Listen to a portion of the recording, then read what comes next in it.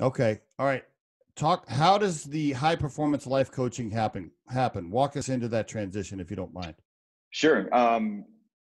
2010, I started running ultras, and ultras was really ultra marathon. So I was running, my first race was 50K, and this was the first steps of getting into that mindset. I started running longer distances, 50 miles, 100K, and I started running 100-mile races and found out I was pretty good. And I turned pro, and I got sponsors. So then they started flying me around the world. I started speaking on stage and started creating my own identity and reinventing myself as this really healthy person.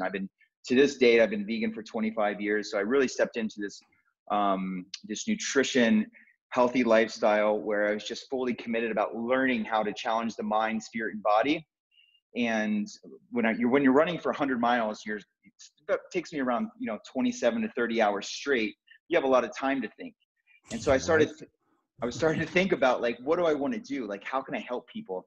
And at this time I was running my own, I've been an entrepreneur for 12 years now, but I started running my own running company, personal training business in South Beach, working with very exclusive clientele, IndyCar drivers, professional athletes. And then this all transformed of helping them with movement, but then I started helping them with personal issues.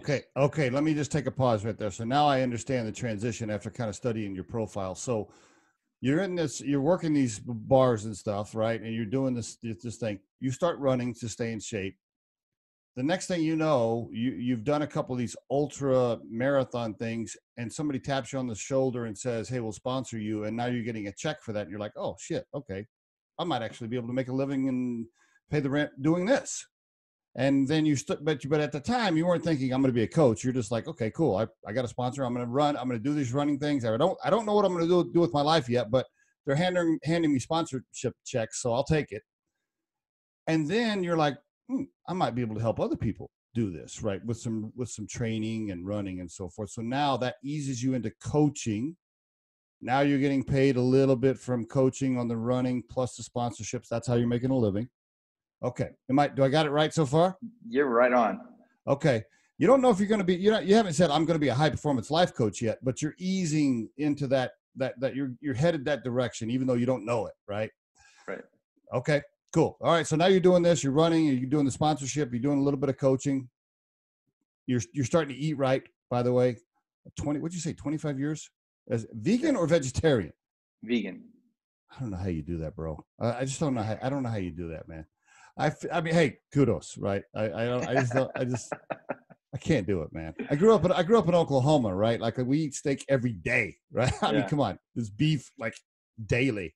Yeah, same with my household. I don't know how you do it, man. My oldest son is a vegetarian, was a vegan for a while. Now he kind of edged into the vegetarian. He comes over, I'm just like, I can't. Anyway, but you start eating right. Now you're getting in really good shape. Okay, cool. Go ahead. Now, what happens next? Yeah. So again, when you're out there training, you're running. So I started helping these amazing individuals, started building my business, figuring out how to run my own business. So I'm like realizing I'm an entrepreneur, I'm a professional athlete. How did all this just happen? And this wasn't any part of my plan. So then now I started putting together a plan. And so I actually hired a life coach, and I actually was looking more of how to grow the mindset. I've hired a breathing coach. At this time, I had around 5 coaches. I had personal trainers. You're making enough money to pay all these guys at that point? Well, a lot of them were included into sponsorships too. So like my team that were, acupuncturists, personal trainers, they were included into a sponsorship. My sponsorship took care of that. But the personal coach was my choice because I wanted to learn more about the mindset.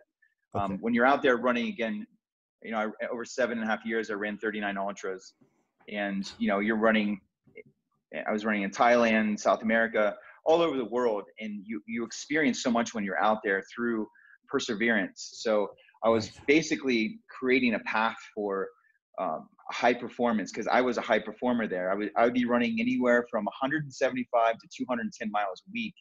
So that's approximately between, 37 to 42 hours a week of just running.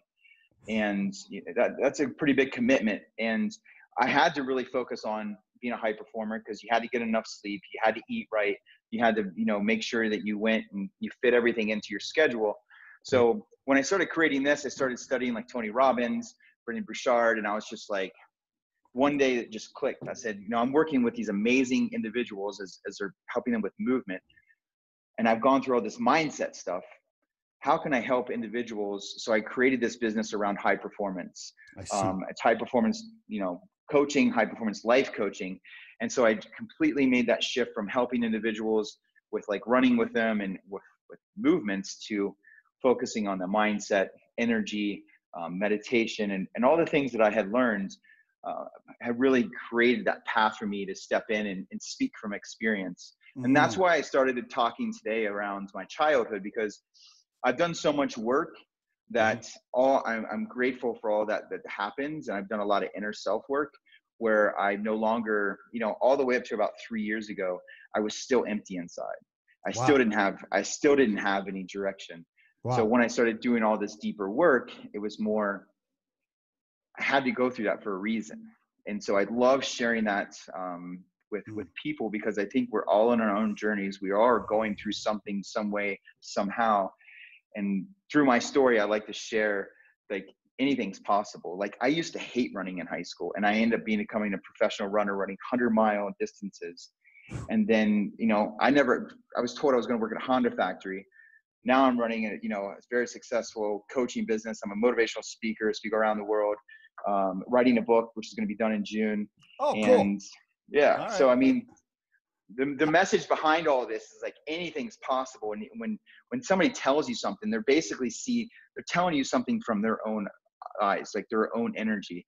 And I think all the way up to 3 years ago, I took that very personal, and I was very hard on myself. And it really changed everything when I start realizing and just creating self-acceptance.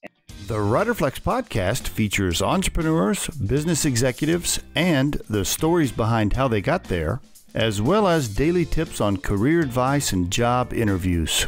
Our show can be heard just about anywhere these days, but you can visit riderflex.com and click on the podcast page to hear all the previous episodes and learn more about the recruiting and consulting services we provide.